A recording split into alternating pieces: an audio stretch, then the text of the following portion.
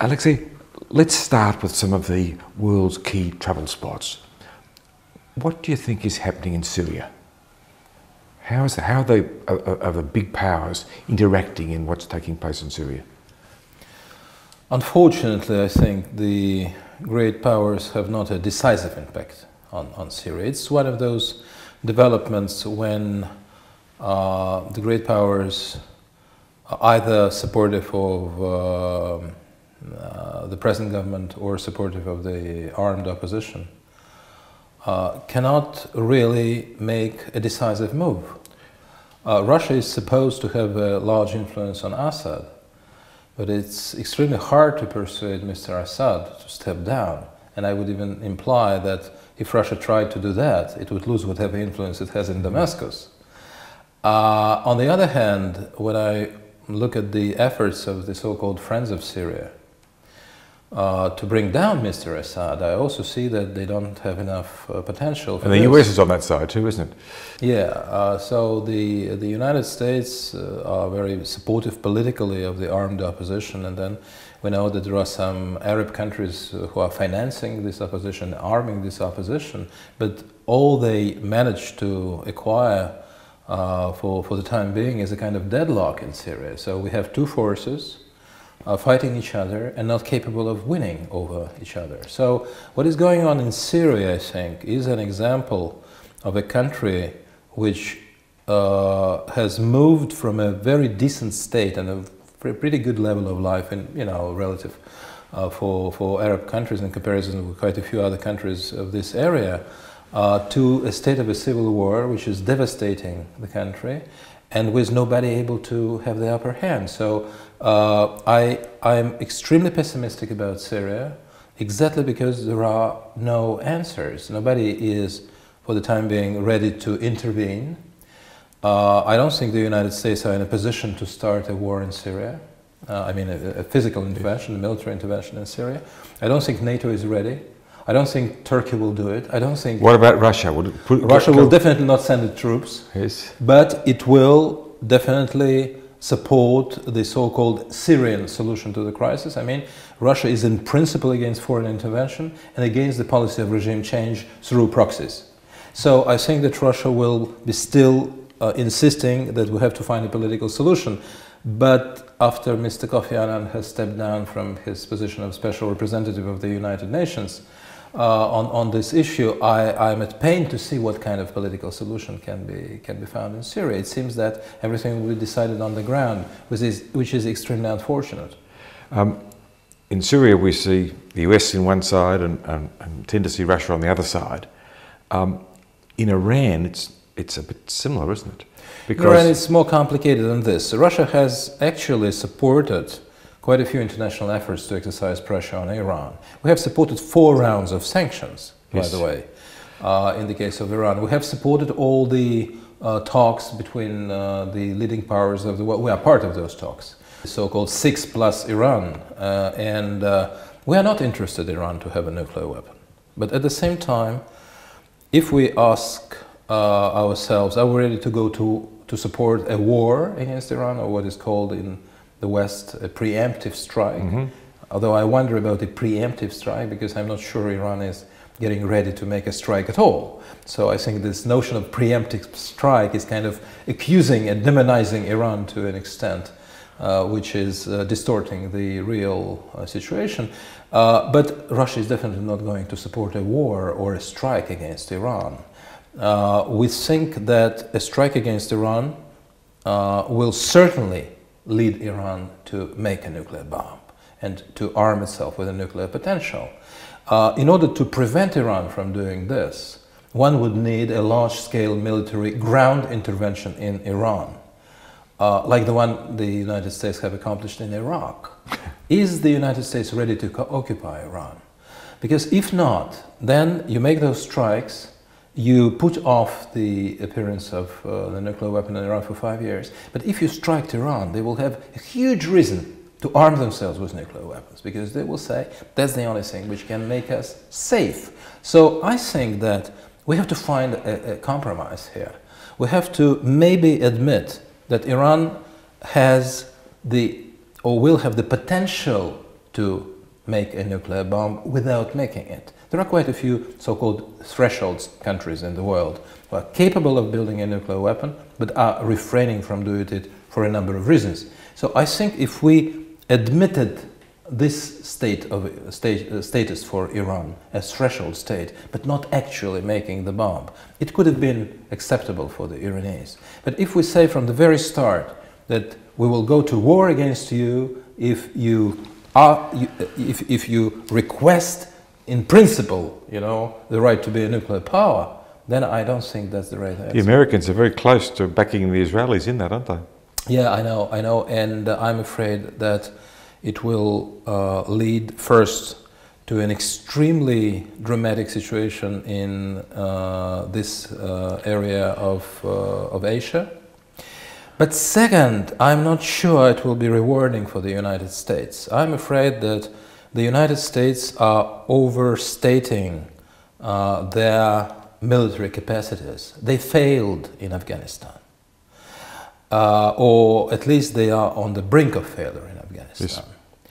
They were not persuasive in Iraq. Basically, they have brought a kind of civil war in Iraq, and they did not, well, it took them 10 years to bring Iraq from a state of complete disarray and complete chaos to a state of a relatively governed country, but at a huge price. And so, if they start a war against Iran, I think it may be a very hard blow for the United States themselves, and I don't think it is understood in the United States. Somehow it is considered that the US can conduct as many wars as they want, but I'm not sure about that. I think it may have very bad repercussions for US leadership and for the US image in the world too. I detect in Russia, though, a sort of deep-seated anti-Americanism that perhaps goes back to the Yeltsin era. Is that right? You know, I wouldn't call it anti-Americanism per se. I would call it a reaction to American actions. And this reaction is not peculiar to Russia only. When the United States invaded Iraq, and if you look at the opinion polls at that time, you will notice that in Europe, for instance, France or Great Britain or Germany, the critical feelings towards this operation in Iraq were much higher than in Russia. It was up to 75% of Germans or French who were against this occupation of Iraq, whereas in Russia the level of criticism towards the US was about 55–60%. So without being a NATO country, we had a lower level, you know, of criticism towards the United States on this score than the closest American allies, members of the military alliance that unite them. So I wouldn't say that Russia is per se an anti-American country, but when you see bombs following, you know, in 1999 on Belgrade, in 2003 in Iraq, in 2011 on Tripoli, then you start to ask yourself a question: why all the time it is the American bombs that are falling everywhere in the world? And I think that Russian reactions to this is that once again Americans are bombing somebody. And people are not very interested by the motives, because the motives are kind of, they are overcome by the constant repetition of the same pictures on the screen, that yet another capital is being bombed by the United States. And this leads to critical and anti-American feelings. When the operation is over, the critical feelings go down. So if America had a more moderate foreign policy, less militaristic, less inclined to use military means to solve conflicts, I think that the level of anti-Americanism in Russia would have been extremely low. It's a reaction to the way America conducts in the world. And it's not peculiar to Russia. You can find those feelings everywhere, in Pakistan, in Turkey, in Latin America, everywhere. You're undertaking a resource development partnership with China, particularly in gas. Explain what you're doing in that area, the two pipelines. Well, actually, whereas the totality of Russian oil and gas experts in the previous time had been going to Europe, mostly to the European Union countries. Recently, Russia decided to diversify its oil and gas exports. And especially so that China is a huge market for gas and oil. And not only China, also the countries of the Far East, like Japan, like South Korea, like Taiwan, like countries of Southeast Asia. And so Russia is building an infrastructure which would allow to use Siberian oil and gas resources to create, I would say, an oriental leg for its energy exports. And so we have built and completed at least one pipeline to Datsun. It's a city in northeastern China, which is a kind of center from where other pipelines go to other Chinese cities and industries. And we will be building an important gas and oil pipeline to the city of Vladivostok, which is the biggest Russian city in the Far East, from where it will be taken by tankers to other countries. You're putting an LNG plant there?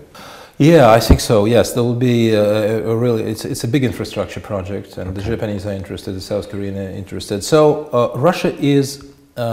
It used to be a European oil and gas power, mostly. Yes. Now it is becoming an Asian oil and gas power too, and this is, of course, very important for us because first there is less dependence on our Western dimension of our exports. Second, it's very good for the local economy. We have to develop the Far East. The Far East has been largely disregarded after the fall of the Soviet Union. And while in the times of the Soviet Union we had 12.5 million people living in the Far East, now it's only 7.5 million. Really? We have lost 5 million people who have moved for different reasons, because it's very far away, the climate is pretty tough, and so people are moving to southern Russia or to Moscow, to St. Petersburg, you know, to more affluent areas. And we have to develop this area, and so this Asian dimension of our exports and the infrastructure which is being built will help us to develop the Far East, and hopefully we will attract investments from neighboring countries, first of all from China, but also I do not exclude that Japan will be part of it and South Korea will. Do you have big reserves of gas and oil in Siberia? We have, pretty important. It's in eastern Siberia mostly, yes, and not all of them are even yet operational, but Siberia is a big oil and gas tank, like the European part of Russia too. And I think that the biggest development in oil and gas research and production in Russia in the future will be Siberia. Just finally, Russia was hit pretty hard way back 20 years ago when the oil price fell dramatically. At what level of oil prices does Russia struggle in terms of its own economic development? Well, Russia, as an oil and gas producing country, relying very heavily on oil and gas, to my mind even too heavily on oil and gas, because they play a disproportionate role in our budget, and we have, of course, to diversify, modernize our economy. Well, this understood. Still, of course, Russia is interested to have a pretty high level of prices for these commodities. It has been counted that if oil price, because the gas price is being defined in accordance with the price for oil. So if the oil price is above $90 per barrel, then there will be no strong pressures on the Russian budget, and the government will be able to fulfill its social obligations, and at the same time to make investments in the economy and in the infrastructure, and keep a decent level of golden currency reserves. For the time being, Russia is on the third place in the world by the volume of foreign currency reserves. We have about 550 billion US dollars of reserves, and we are number 3 after China and Japan.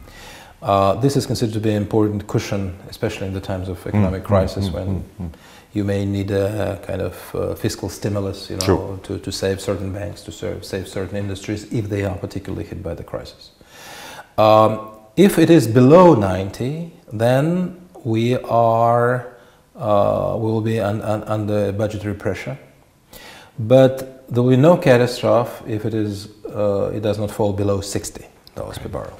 If it is below $60 per barrel, then real problem may start. Okay. So in the last 10 years, the price of oil was actually fluctuating around $100 per barrel. Looking at the world situation and at the constant tension in the Middle East and the issue of Iran, which is getting more and more acute, I think that Russia will enjoy pretty high oil prices, because if we talk about Iran, I'm afraid that will be the next war. Are you really? Yes, I'm serious. So you about think this. that the US will ignore your advice? I think that the United States have built themselves into such a position, and the level of the demonization of Iran is so high that it will appear as a domestic policy necessity to take some actions against Iran. And I'm very perturbed by the fact that Romney is while criticizing Obama, he says that Obama did not start a military operation against Iran, but I will. And Obama was not decisive on Iran, but I will. And Obama himself, as far as I know, after the election, wants to take a closer look at Iran, and there are quite a few people who advise to make this preemptive strike.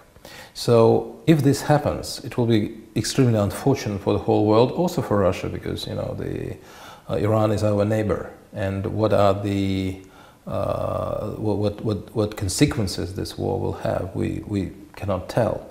It will definitely influence the situation to the north of Iran, where actually our borders are. And on the other hand, of course, it will boost the price for oil.